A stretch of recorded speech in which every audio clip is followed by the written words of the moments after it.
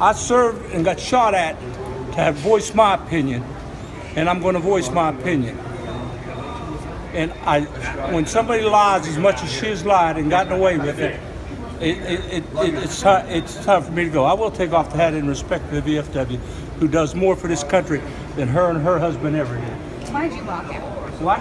Yeah, Because I can't stand lying. She's lied to the American people. She's lied constantly to the American people. She's got away with more crap than I know people that was in the military got away with.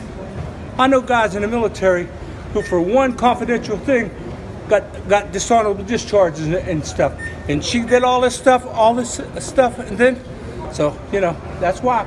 But hey, it's America. She can run as she wants to.